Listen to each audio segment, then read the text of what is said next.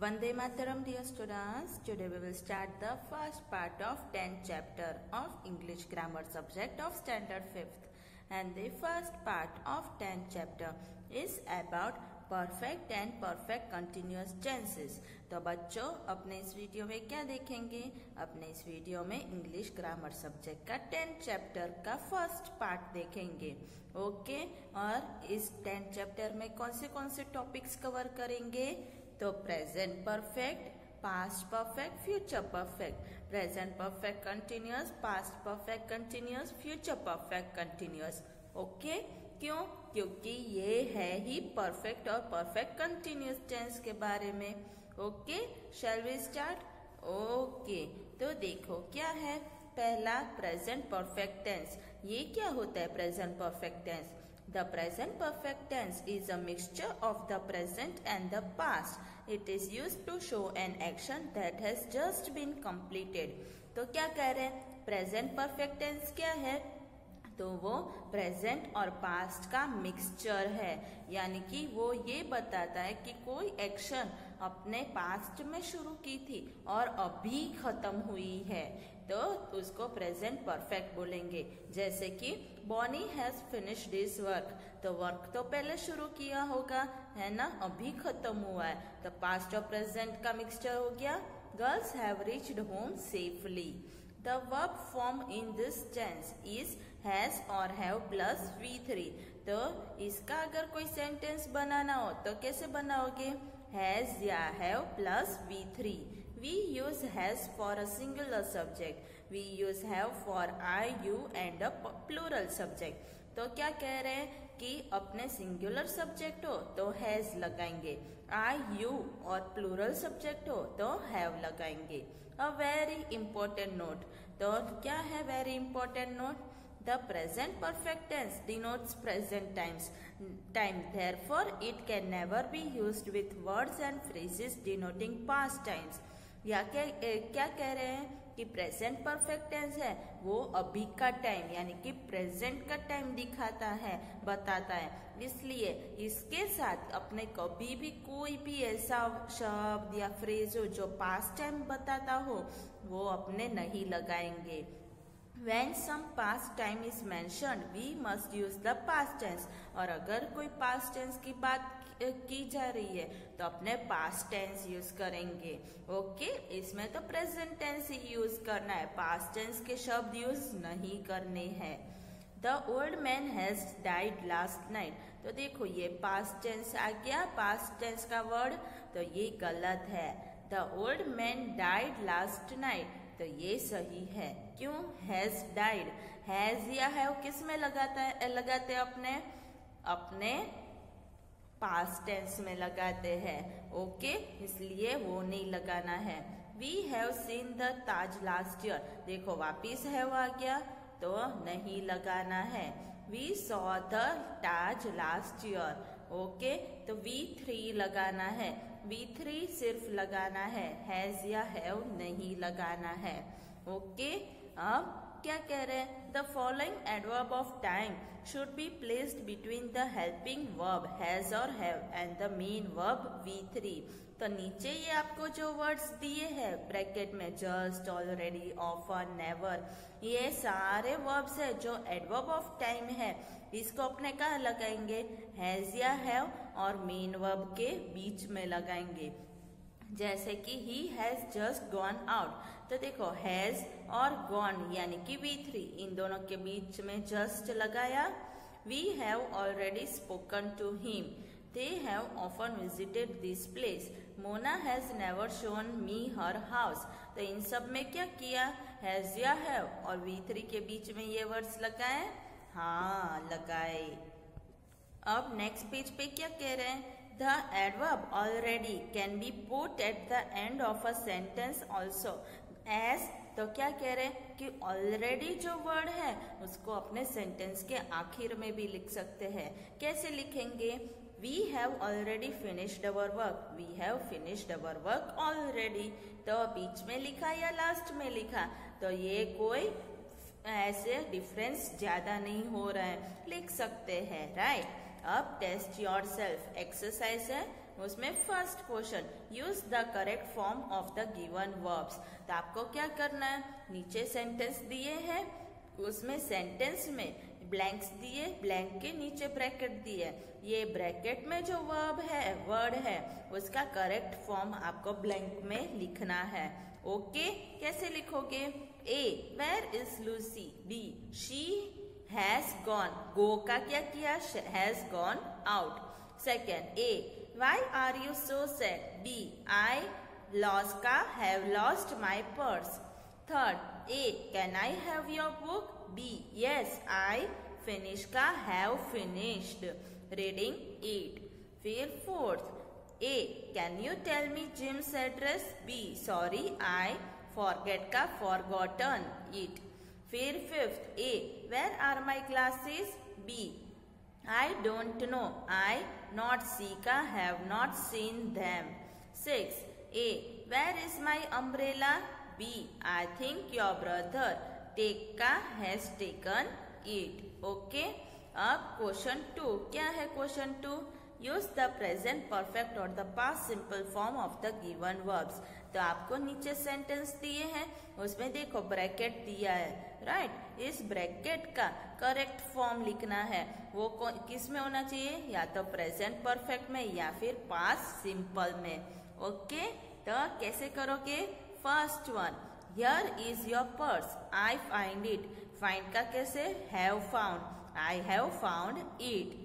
Second, they get का have got, they have got a new car now, they buy it last month, they bought it last month, ऐसे लिखेंगे।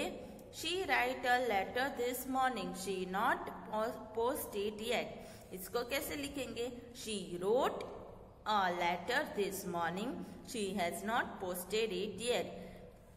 I meet my friend last Sunday, I not see him after that, I met my friend last Sunday, I have not seen him after that। He leave home some days ago, he not come back yet, he left home some days ago, he has not come back yet। Yesterday I get a parcel from my uncle, I not open it yet, yesterday I got a parcel from my uncle, I have not opened it yet।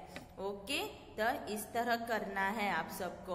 आपको यह कैसे करना है? पहले ये sentence लिखना है आपकी नोटबुक में, और फिर आपको वापस रीराइट करके इसको लिखना है, इसकी जगह ये चेंज करके रीराइट वापस करना है।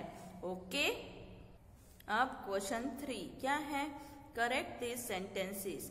तो आपको सेंटेंस करेक्ट करने हैं। He has come back late last night, इसको कैसे करोगे? ही केम, हैज कम कट हो जाएगा, came back last night. He has come to this town in 1998, तो ये दोनों कैंसिल करके ही came to this town in 1998। He has built a new house last year, तो इसको कैसे करोगे? हैज सिर्फ कैंसिल करोगे, ही built a new house last year. फिर we have written him a letter last week, we wrote him a letter last week, ये दोनों cancel. We have seen him in the park yesterday, तो इसको कैसे करोगे? Have seen को cancel करके we saw him in the park yesterday. The police has caught the thief last night, तो has cancel करके the police caught the thief last night. Okay, अब next क्या है? Next past perfect tense. Past perfect tense में कैसे करोगे? The past perfect tense is used for an action completed before a certain moment in the past. यानी कि past perfect क्या है कि कोई एक्शन है वो पास्ट में ही पर थोड़े टाइम के पहले पास्ट में ही खत्म हुई थी, उसे अपने पास्ट परफेक्ट बोलते हैं। इसका वर्ब फॉर्म कैसे होगा? The verb form in this tense is had plus V3। कैसे करोगे? Had plus V3। We use this tense to say that some action has taken place before another action in the past।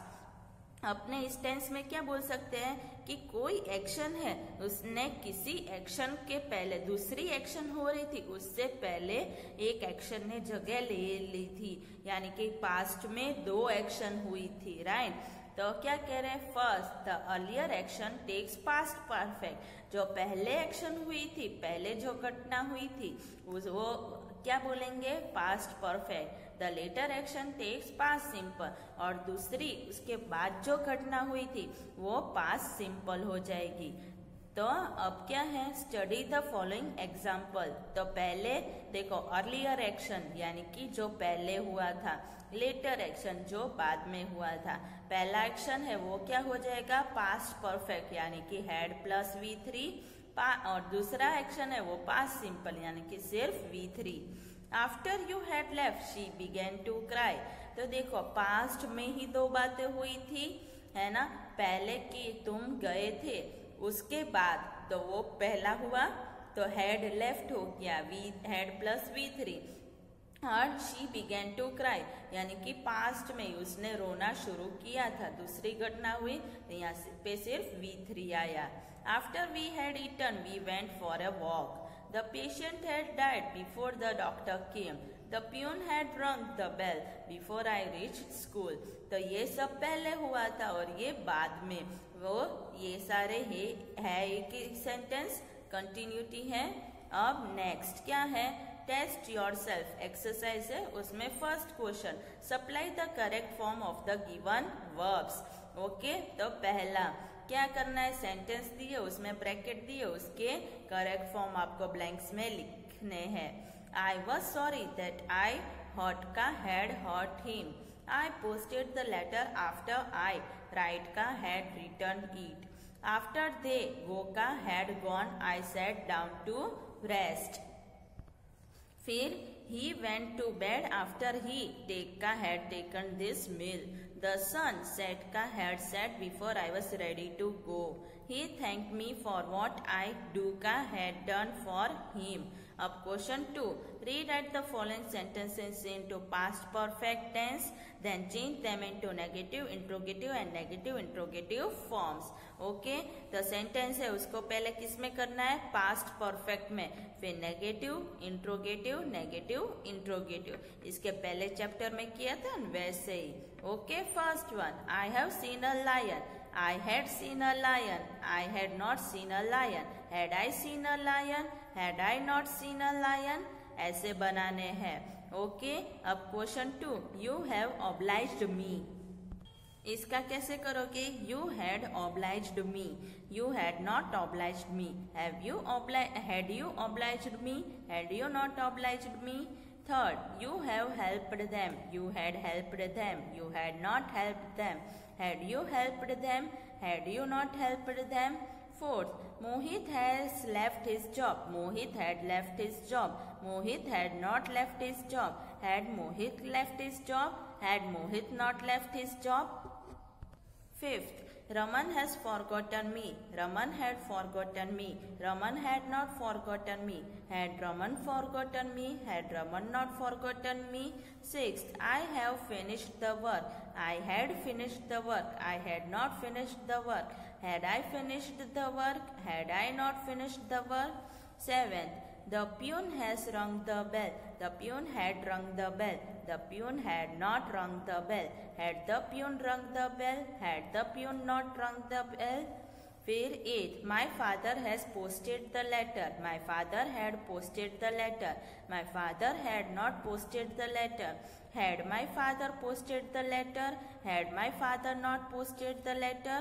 Way 9, the judge has set the prisoner free. The judge had set the prisoner free. The judge had not set the prisoner free. Had the judge set the prisoner free? Had the judge not set the prisoner free? 10th, Somya has written this beautiful poem. Somya had written this beautiful poem. Somya had not written this beautiful poem. Had Somya written this beautiful poem? Had Somya not written this beautiful poem? तो ऐसे exercise करनी है। समझ में आ गया? आप सबको क्या करना है, यहाँ तक आपको जो भी फॉर्म थे, जो भी याद रखना था मीनिंग, वो सब याद रखना है और एक्सरसाइज को आपको एक्स्ट्रा रफ नोटबुक में करनी है। ओके, वंदे मातरम।